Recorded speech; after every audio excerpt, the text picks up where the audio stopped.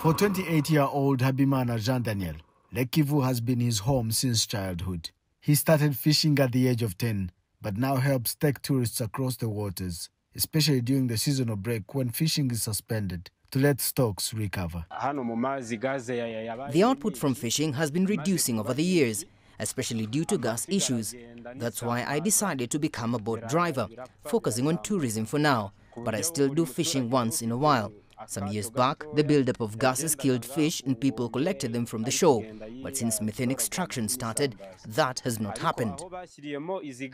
Beneath this lake lies one of the world's largest methane reserves. Scientists say a careful extraction is not only powering homes, but also reducing the risk of a rare natural disaster, a remnant eruption. Of course, we are cautious. It feels like sitting on a time bomb. But since the extraction started, we feel safer.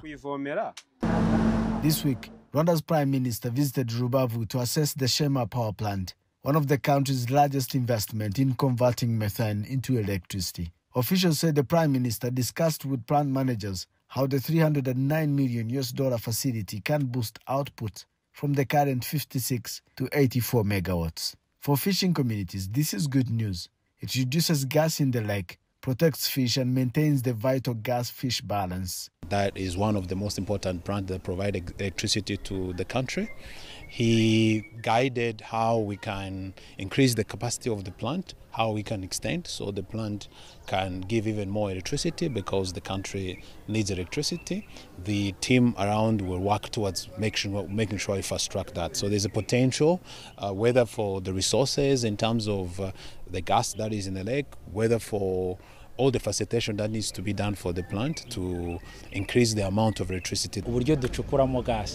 Gas extraction is done in a way that doesn't harm fish or people. We also support fishing communities through providing training and resources to ensure the lake remains safe for livelihoods.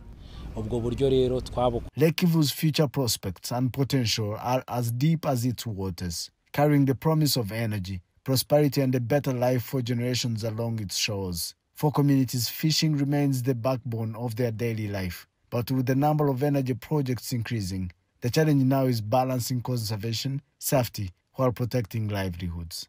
As Rwanda advances its methane-to-power projects, Lake Kivu remains central, a source of food, energy, and hope.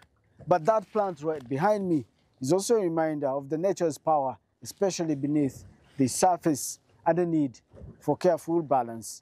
Eastern Tashobia for CGTN, Rubavu, Western Rwanda.